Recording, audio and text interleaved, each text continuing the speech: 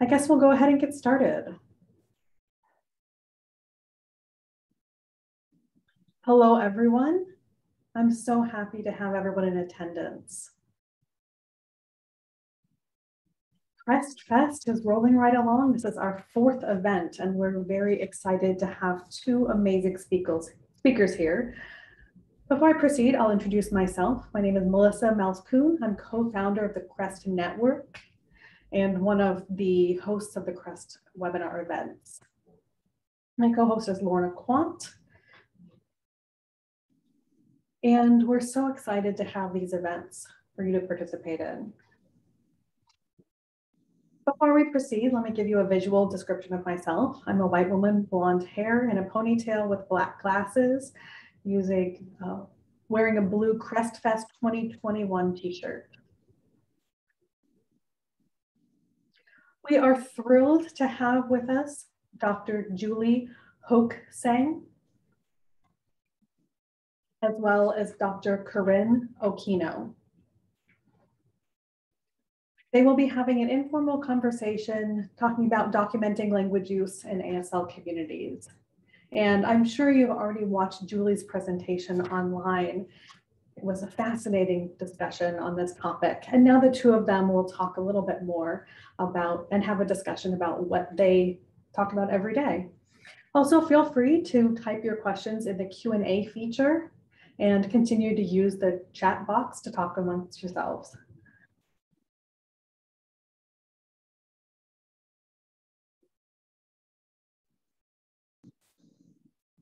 Hi.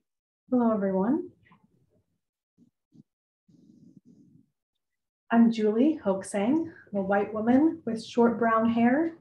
I'm wearing a black top with a gray background, and I have tattoos on my arms that are visible. Hi. I'm Corinne Occhino. I'm also wearing a black short sleeve shirt. I have medium mane, brown, blonde, wavy hair, and pink glasses. We're thrilled to be here today. Okay, so I guess now we'll have our sort of casual conversation. It's sort of like our weekly meeting for our research project. So I think we can just go ahead and talk about what we normally talk about Absolutely. on a regular basis.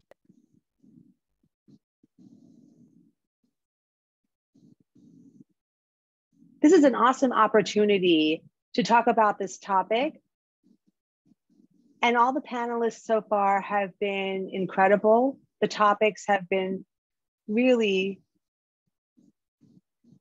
varied in talking about ASL documentation and file organization. I hope everyone also had the opportunity to watch Julie's amazing presentation. And it's posted on YouTube and it's been up for a while. And if you haven't had the opportunity to watch it, I really strongly encourage you to find that video and see what she's been talking about and working on. So from Julie's talk, I was able to select out a few topics, and I'd like to expand upon a few of them that she didn't actually have the opportunity to talk about more in depth in terms of documentation and collaborations in technology. So I guess what we'll open is with one topic that comes up with documentation work is sustainability. And how can we as researchers or documentarians and also tech people ensure that we'll have data that endures and is accessible for as forever? How can we achieve that goal? That is a great question and something that we talk about often. We have people in the audience who are doing this work. Hello to everyone who is here. I know that we won't be able to cover everything today, but I wanted to share some things that might stimulate discussion. First off, there's no one thing or no one sure solution. And it's more about language, documentation and technology is all about human behavior. Humans are involved. And so there's no one way to do it. It should reflect our current values, our practices, and our current technology. I just made a phonological error. Corinne and I are famous for discussing those. There were some Easter eggs for you to find throughout this presentation. There's no one solution. Again, it's more about continual reflection and engaging the community. One thing that's very important to us is being interdisciplinary, not just having people from technology or linguistics, but gathering an interdisciplinary team. Not only an interdisciplinary team, I mean, when we're talking about language documentation now, it also means observing the community's use of language and involving the community as well. The community should be leading these efforts. It's important to make sure we continue to pull a team together that can talk about solutions. Language documentation today in North America have developed principles based on Force 11, also the Austin principles of data citation, where they've listed several things to think about for citing data. How to make the original data and that information accessible. Could be something simple like having a clear file name, making sure that everything is granular, can be identified, and having metadata embedded with the overall data. So we're starting to think about how to follow those practices now. Implementation will always change. So it means it needs to be an ongoing conversation with this interdisciplinary team in the community. I agree. And I think it's just important to be thinking about these factors, that technology changes and what we assume is the current state of the art, so to speak, that would endure over time, and not making the assumptions that will remain the same. We want to be able to reflect on what we've already learned and be able to predict where we're going, and finding that balance and finding the best practices for what's right for this current moment, having an eye to the future and to be thinking about what kinds of evolutions we might experience with technology. I know many people in the audience might be old enough to know about things like floppy disks, right? I mean, that's the way we used to have data storage, where you would put a physical floppy disk into a computer. And at the time, people were not thinking about what data storage might look like, and the different iterations of that in the years to come. So if you've got data on a hard disk, you don't have a reader for that anymore. Computers can't access that information. And now we're working with newer technologies, as technology always changes and evolves. And you can't necessarily account for every future adaptation, but it is important to be thinking these questions and having a plan for the future, as we can't necessarily predict everything, but having that in the back of our minds, that technology will change, and to be able to account for that in our plans. Definitely.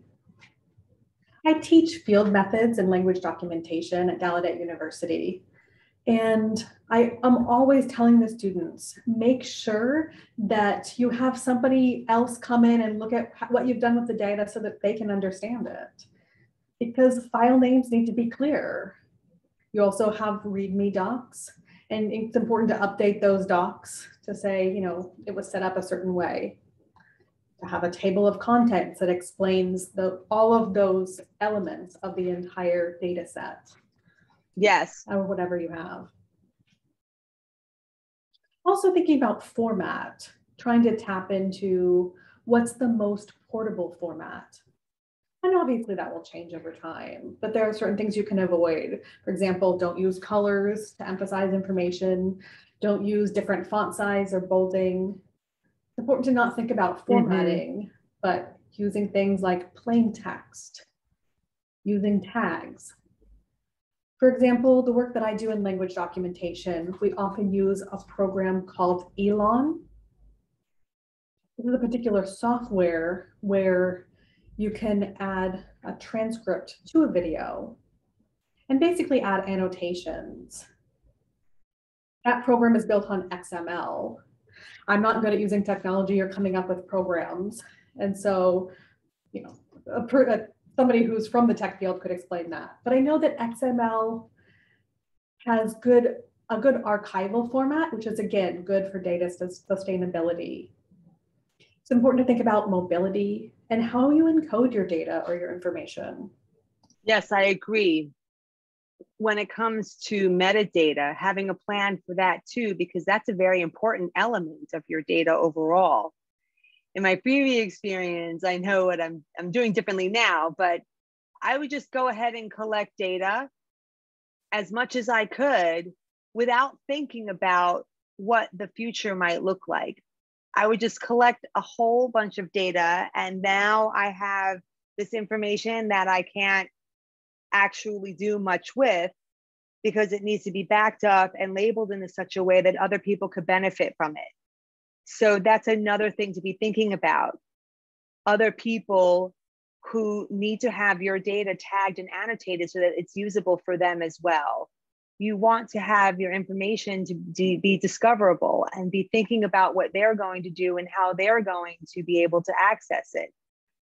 And not just have information in a way that's readable to the researcher as an insider. Having that meta documentation with the data itself is a crucial element. And that also makes the data more sustainable. Agreed. And to add to that, it also helps with transparency. That's what we often talk about. Be clear about how you decided on what your practices were, which go back to ethical concerns, which today we know is so important to think about. Because you think about who tends to make decisions in academia and technology is a very specific group of people who doesn't always think about the range of experiences from a community. And so documentation, again, I'm not talking about language documentation, but project documentation, writing up a lab book or an article where you actually describe very clearly about the decisions that were made behind data collection, organization, archival, to name things you did.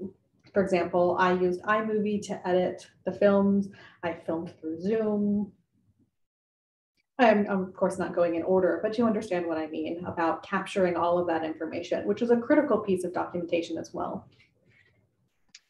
I'm seeing some Q&A come up, so I'd like to see what folks have written.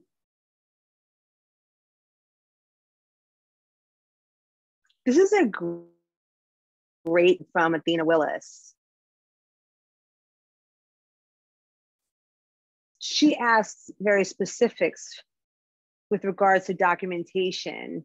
How do you know what's important to actually document and what can be disregarded in terms of finding a balance to keep as much as you need and to be able to perhaps get rid of some of the data that you don't need because there's so much of it. Striking that balance is really challenging. A great question, Athena. Thanks for asking. That goes back to the concept that we opened with, is having continual reflective dialogues. Myself, Ryan Lepic, and Corinne Occhino often get together. And I think of the three of us as, you know, trying to keep everything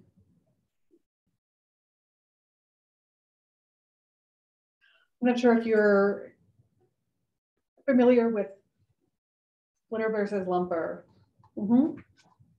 The idea of, I see all of the things and all of the things are important. We want to keep all of that. But of course, is it practical? Does it reflect what you're currently doing? So deciding on the principles and what the goal is. And if it ties back into those goals. And what kind of metadata do you need about the sessions, about the people in those sessions, and about the technology? It's important to set that before you do any research. Right now, I'm doing a research project called MOLO, Motivated Look at Indicating Verbs in ASL. We're looking specifically at indicating verbs, for example, verbs like give and ask. We looked at what was important to our questions and our methodology. And then we made our coding logs based on that. And so we have a template log ready for every session, really for everything that we do. That shapes our information and makes sure that we capture everything we need. It also leaves room for individual observation. Sometimes that's the whole point of research. You don't necessarily know what you'll find. And so not to just have a static template, because that limits your view, but so that it's open-ended with some guidance, which will then determine what's important. Because what's important is subjective. It really requires a discussion and decision from the whole group. Yes, I agree. And you mentioned some very important pieces of the puzzle. Most of these decisions about what to annotate should be decided before you discuss your method section. And most people don't think about tagging and annotation until after the data is collected. And that can be dangerous because you have a goal for what you want from that data. It's not just a pile of data that you can do everything with. Your data collection should just be specific. Some people just do a mass data collection and try to just see what they find.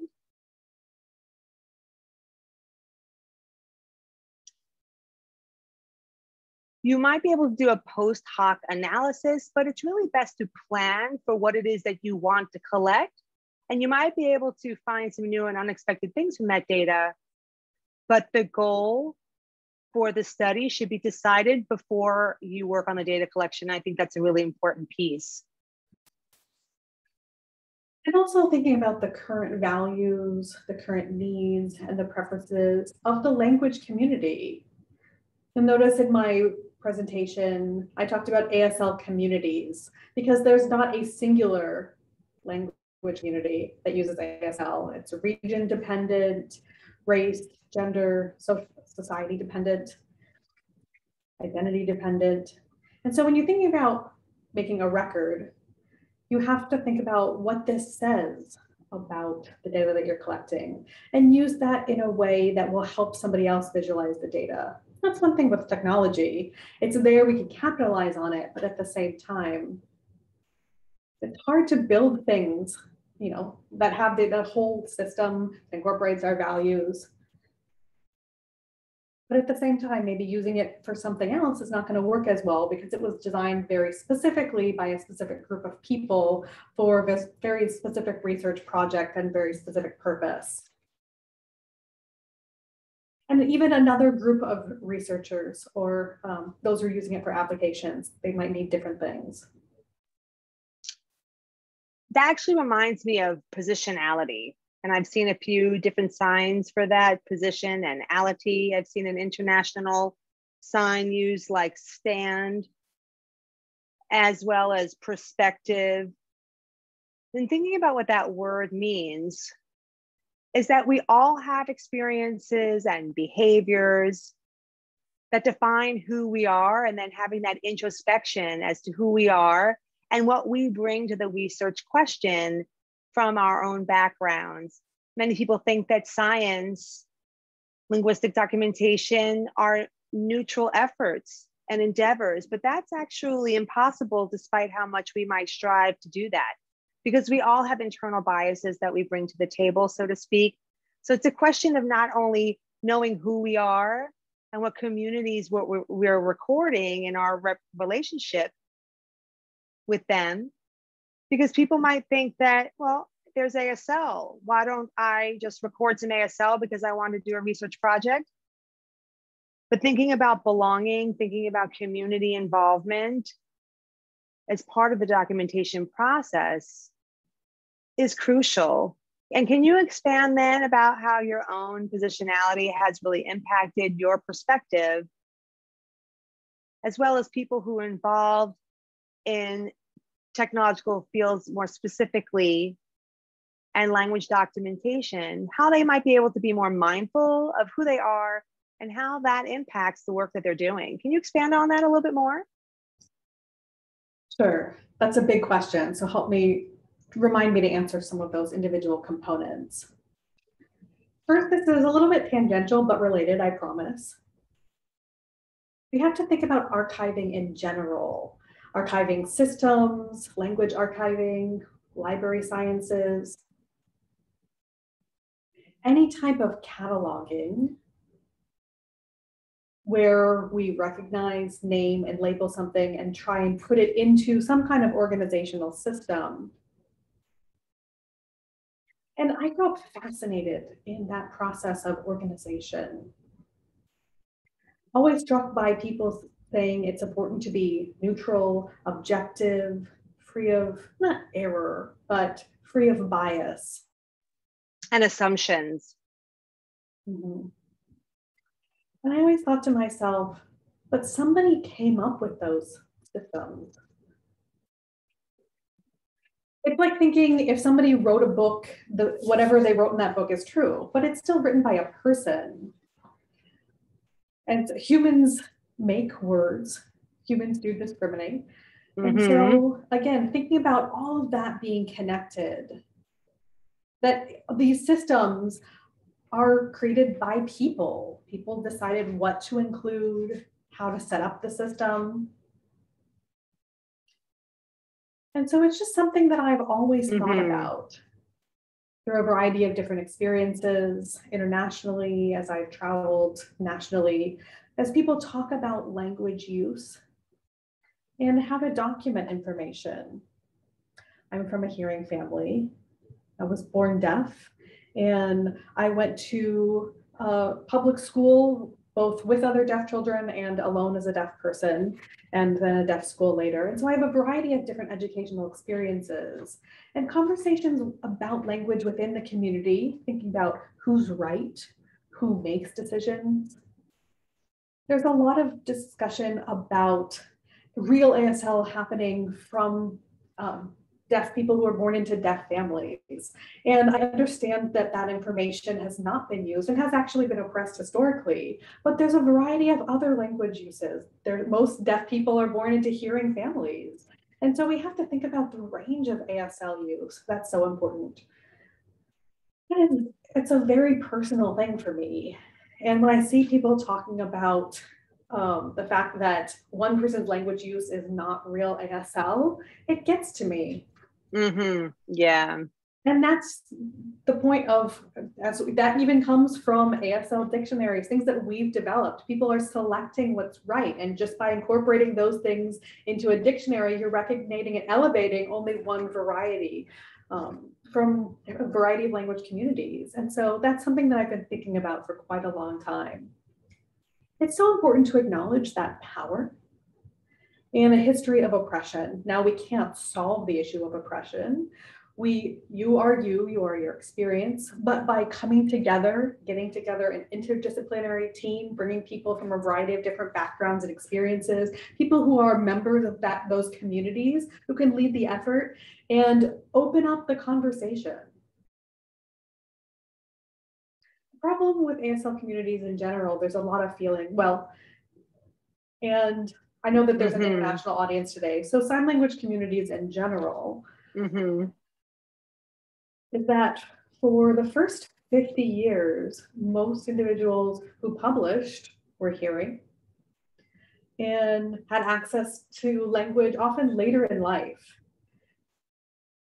And so they would publish information and become famous off of the deaf community who had used the language their entire life. And so as a community, we're very wary about that. That's another thing to consider, how it is that we can center our experience as deaf individuals and how we can make sure that we claim that space for ourselves and make sure that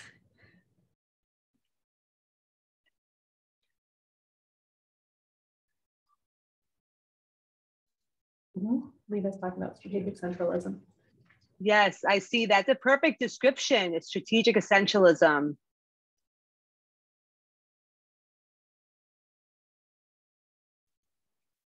And why is it important for technology people or people who are working with ASL and ASL communities to really recognize that? For us as researchers, we do recognize that. We really try to have that reflected in our work and our contributions to those communities from our perspectives. My experience is going to be very different than the people I'm working with. And different members of sign language communities and deaf researchers are going to have different contributions that are not more or less valid. And many are functioning from an outside of the deaf community as an outsider who are involved in research. So we definitely want to talk more about deaf researchers and their experiences relative to what kind of research they might be interested in doing. I know that's a really big question. It's really loaded. And I just want to talk a little bit more about why this is so important. People might think that this is, minutia, that why should we be so concerned? So many discussions. Corinne and I are on Twitter a lot, and we see a lot of discussions there from the technical field, NLP, computer science, that tends to look very narrowly at this issue, tends to see things in terms of a problem or an issue. They come from a logic or engineering perspective, which typically is very linear in their approach to solving problems. First, we have to think, do we even perceive this as a problem? Well, from a deficit model, a deficit perspective. Right, coming from that deficit model. I see people talk about this on Twitter. The disability dongle. Just today, I apologize. I'm gonna sign her name sign wrong. I saw Marta de Miller, Martija de Muller.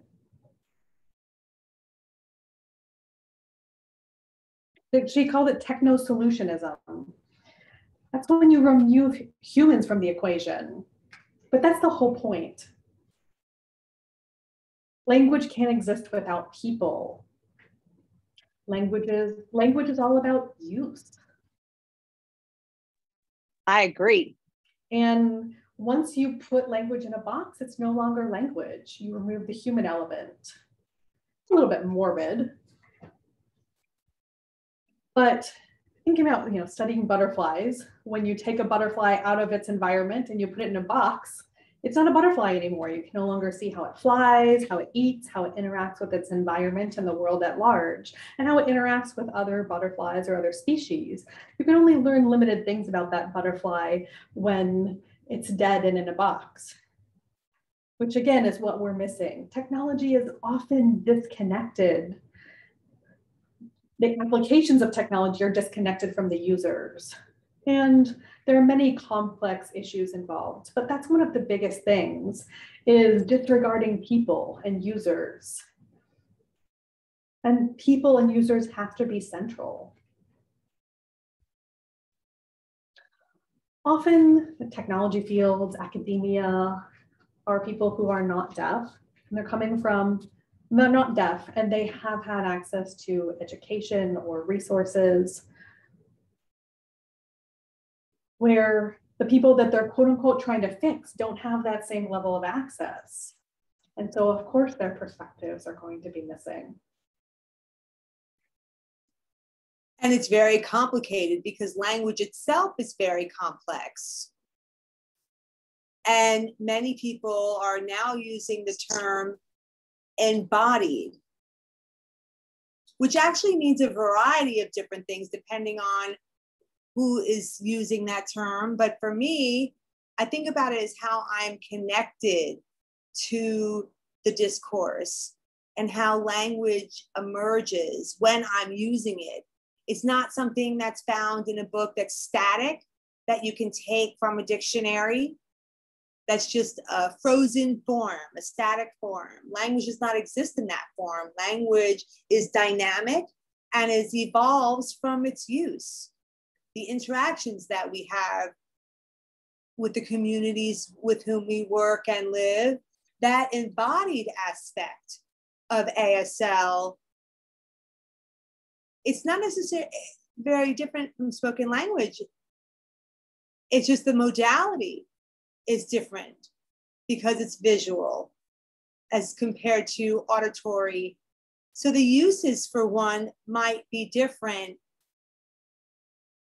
and the tools we use are going to be different for spoken versus sign language. But it seems that there's a lot of methodology that we're trying to take from spoken language and apply to sign language, whether or not it actually fits.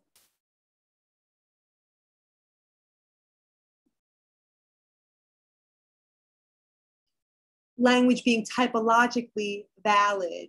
Different languages can have similar aspects to it. And we can look at what the similarities are. And at the same time, we can't just assume everything would be very similar despite modality. In early aspects of spoken language research, a lot of assumptions were made where Romance languages were, and that framing of linguistic study was applied to indigenous languages that might not be Romance-based or based on Greco-Roman or Latin roots.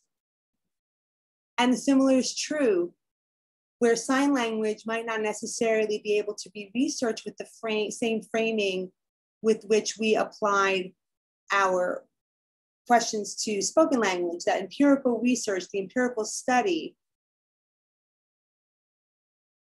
Our assumptions about our approach to research are very much tied to who we are. And related to that, there's a lot of work, especially in technology, about the written tradition. And people who work with or live in ASL and signing communities know that sign language isn't written. There are written systems that people have tried to use, but they're not widely known.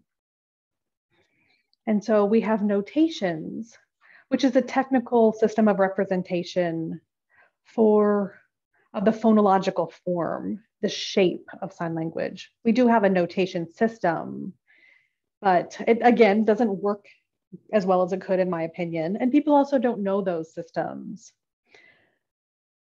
So what that means is when we're studying sign language or representations or trying to do technical things with sign language, often we're using the written form to do that.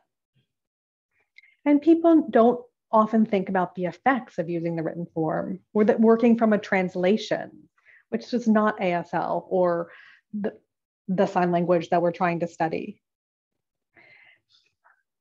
We're missing that multi-channel information. We're missing the speed that the signs are produced. We're missing body and facial movements. We're missing prosody. And there are labels that we can put into the data for that, but we're missing an understanding of what written language does for spoken language.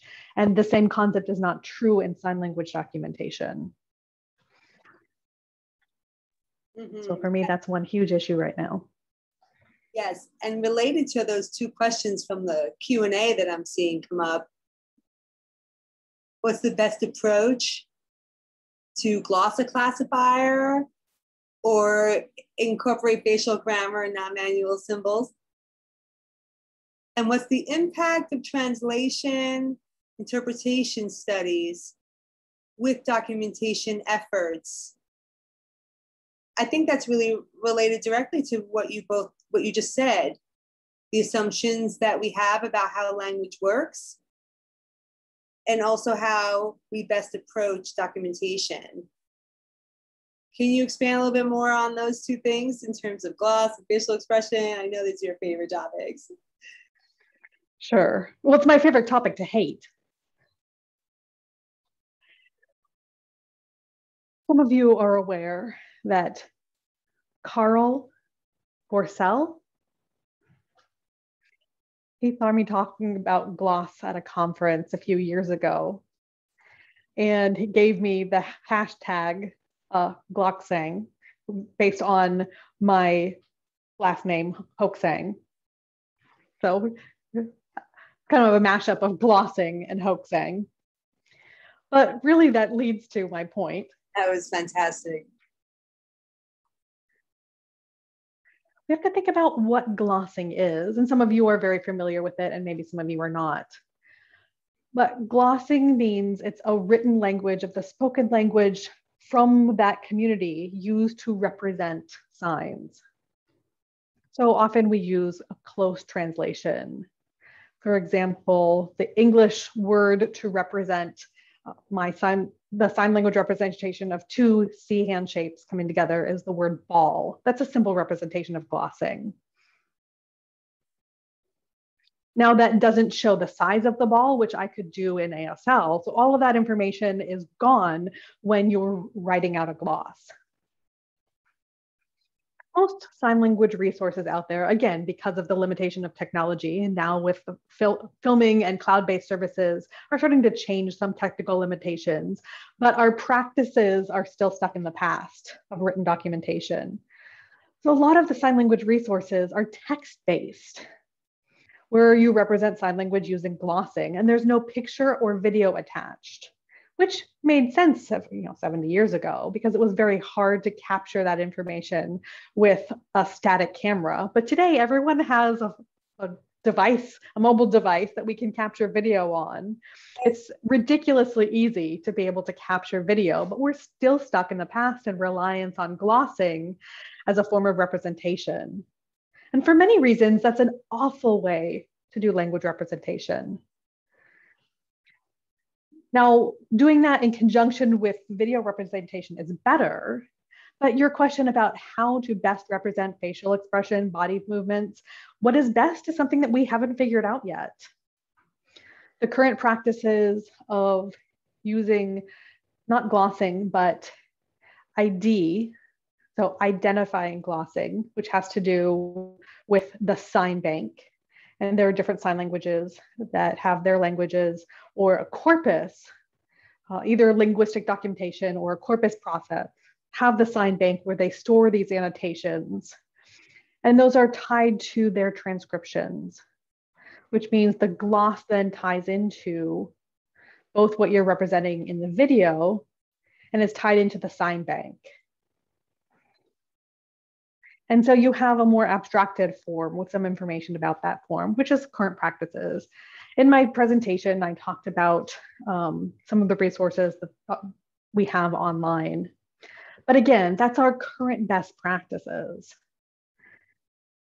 There's still an issue because it still elevates the written word as the end-all be-all and the way to access sign language information. And I wish we could flip the script, that visual access was primary, but we're not there yet, which is again why we need to convene a team of members of the community, technical experts, where we can get to that point. But again, we're just not there yet.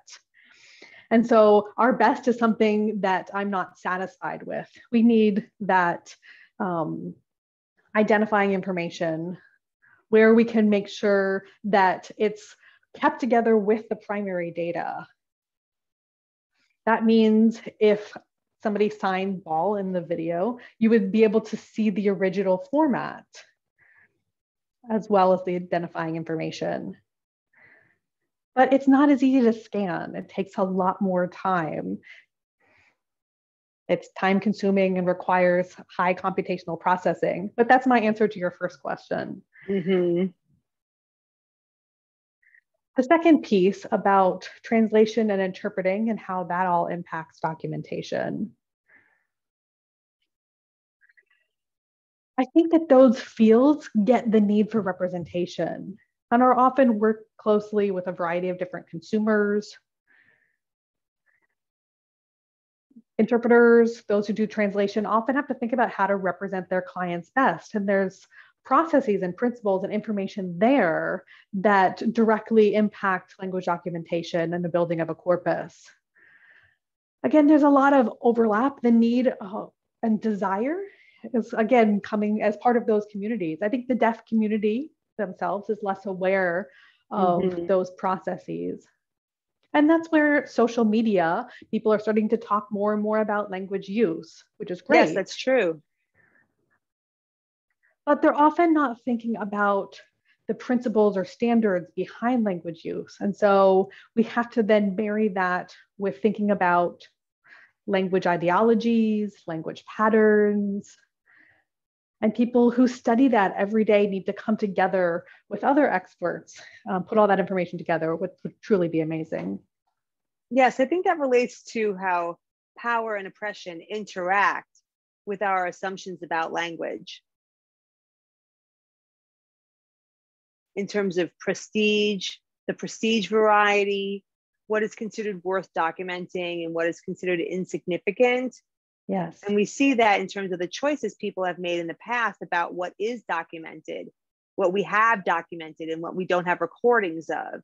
Those are decisions that people made.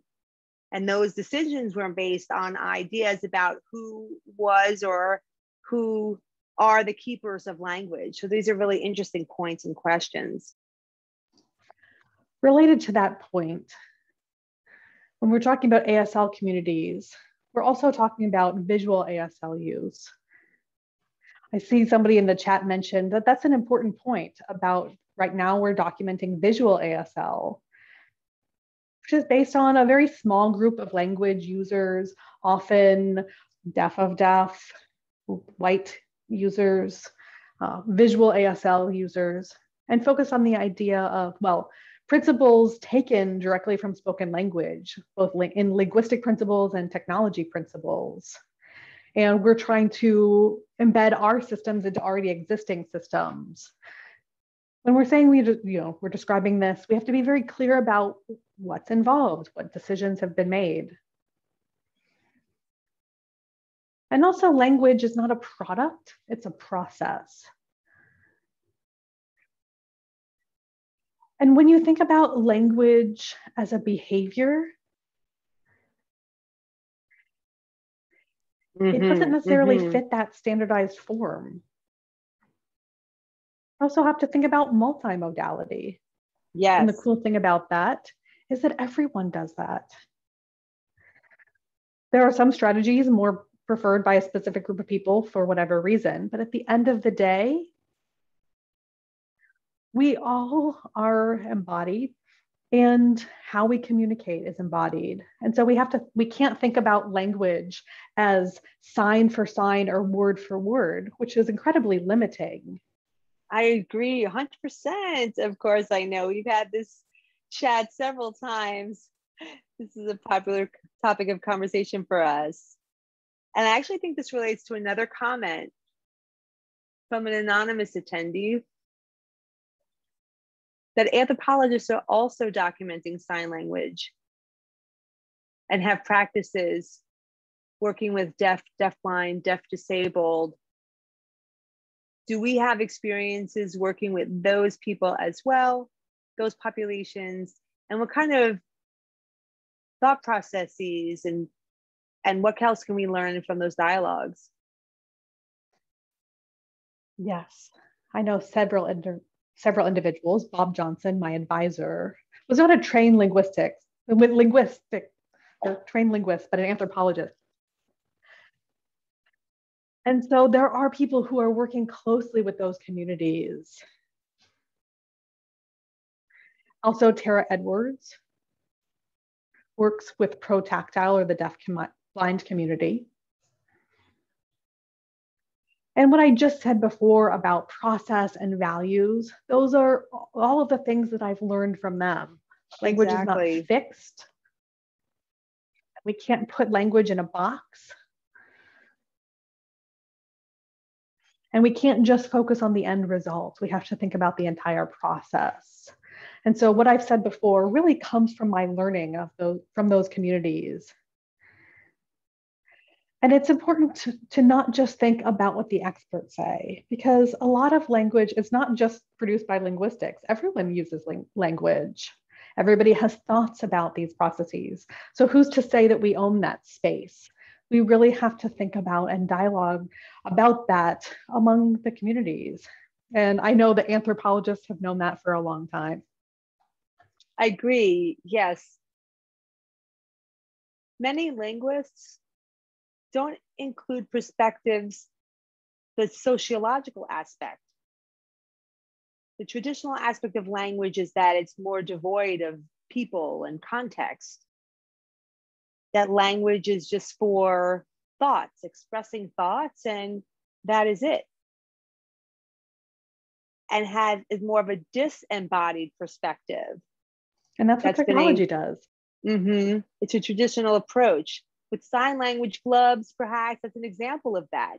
The thought that sign language gloves might be able to detect ASL, but really it can just register some basic finger spelling. And ignores the interactivity of sign language. So what about the interaction? Just identifying language isn't enough. You have to think about the interaction between two or more people. Yes, it's not just on an individual level. Now, related to the social aspects of language, another question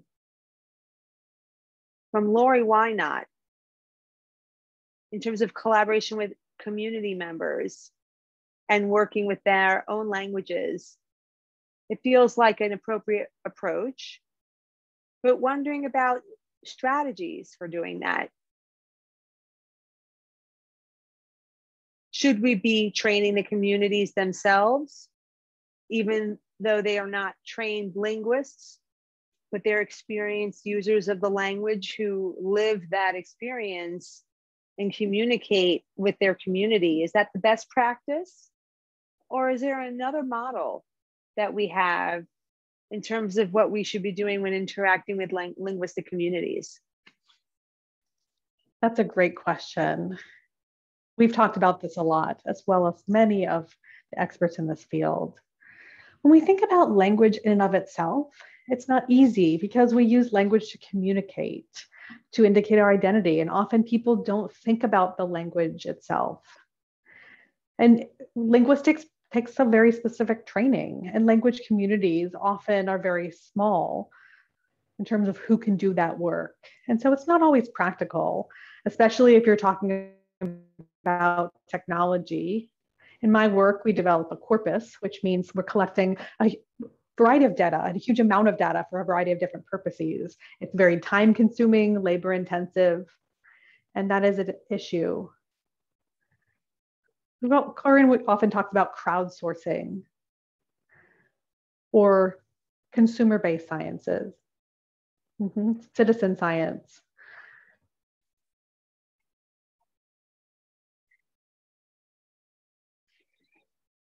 There's people who are developing apps where people who have never thought about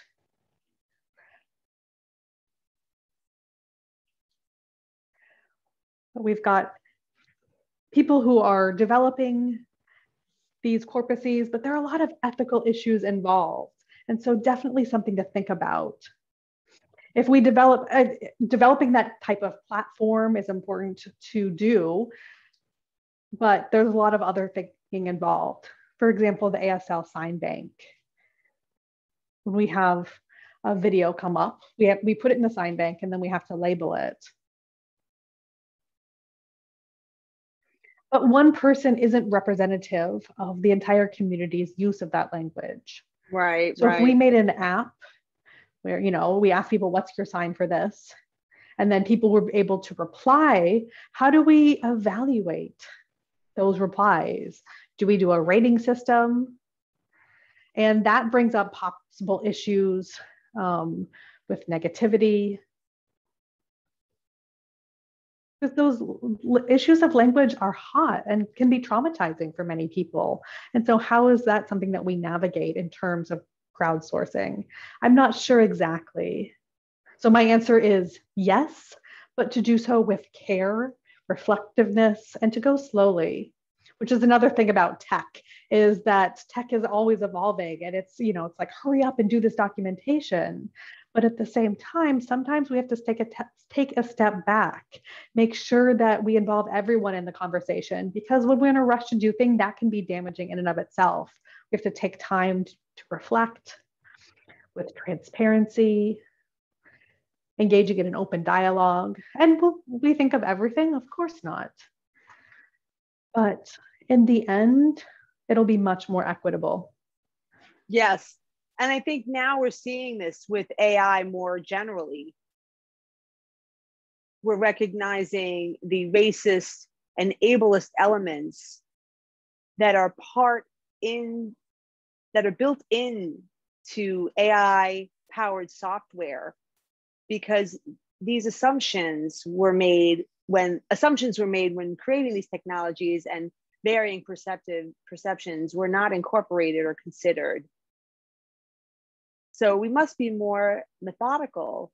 And at the same time, people have a very strong sense of urgency in terms of their expectation of when technology should be developed. So how close are we to achieving that? I mean, how can we go faster without sacrificing the kind of ethical decisions that need to be considered behind this kind of technological development? I mean, it's definitely a balance. We'll put people like us in charge. Well, I guess, yes, that's definitely Give us the way funding to go. that we need You to are do this not work. wrong. Yeah. I mean, thinking about ethics, respect for people and their data. I mentioned before, and I know we're out of time, but I wanted to mention something that came up before. Data is power, and that's so true. And producing that data is power too. And so as we do so, we need to do so very carefully. I think my CREST Fest, establishing this network, I mean, I think about when I was younger, I had these burning questions and there was nobody else to ask. Right. And so I think that this will really set the stage for training, awareness, and it'll elevate that pipeline and help us to do things not necessarily faster, but more broadly. And so we can start moving forward with care. Yes. Yes. We're almost running out of time now. I'm not sure how many more questions we'll be able to address. Let's see.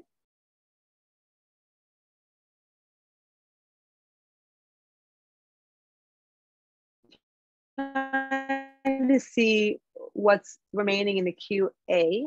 Any questions we haven't addressed yet? We have some big topics here.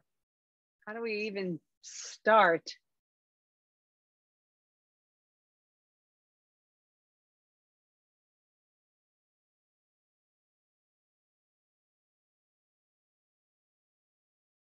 Thoughts, Julie?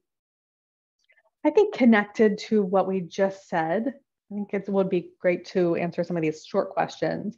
Obviously, we have technology out there, YouTube, and is it okay to mine that? It goes back to our previous discussion. In our work as researchers, we really need to think about things like informed consent. And when people upload information online, they typically view their upload for a specific purpose. And then when it's taken, it becomes somebody else or something else, and there's no informed consent involved. So I get the allure of doing that.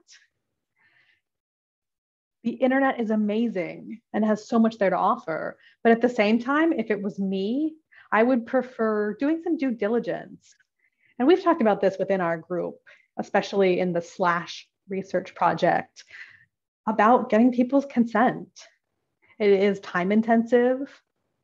It's not logistically easy. You have to find these individuals, ask them. You also have to think about when you get that data, you don't always have access to the metadata. And so sometimes that can invalidate the information, especially on YouTube. If a tech company takes anything that has a hashtag of ASL, they have to think about who is producing these videos. Are they ASL 1 students uploading videos for their teacher? and then being mined as true ASL, that's something that we really have to be careful about. We have to think about data mining and how important that is in terms of power dynamics. And that the communities for whom this is their language are not necessarily involved. In terms of major languages like English or Japanese, this might not be as relevant of an issue. But with linguistic minorities, we need to be much more careful that people who are not from those specific communities, how they approach their interactions, how they approach confidentiality, and that to make sure these communities are provided with a voice to express what is appropriate and what's not. I see many parallels with documenting indigenous languages, finding out later that the communities are upset with some of the resources they have because they don't necessarily want certain forms of documentation used for all purposes. So this is an extra level of mindfulness that not all languages are on equal footing with regards to power, autonomy, as well as dynamics with different governments or different systems. And I think that that definitely needs to be considered with our work going forward. Yes. Historically been part of documentation. I know we're out of time. Hi, everyone. Hi, our time has just gone by very quickly. And I want to thank you all and thank you both so much for this very rich, amazing conversation. Truly fascinating. I've already learned so much. And I think our audience also has really appreciated, and we'd be willing to stay even longer if we could, but we do have a time constraint and we do need to close. So thank you all for joining us today. And especially to the both of you for allowing us to get an inside glimpse of your conversation, the ideas you're having, and what you're working on and what's in development. Thanks for having us. This event, like I said before, this is actually our 4th event in the series of CREST Fest events. We have another exciting event tomorrow. It's our panel discussion, and there will be a few people joining for the Hot Topics in Sign Language Technology panel, and we're very excited and hope to see many of you there tomorrow. Again, thank you both so much for accepting our invitation. And with that, see you all at the next one. Take care. It's an honor.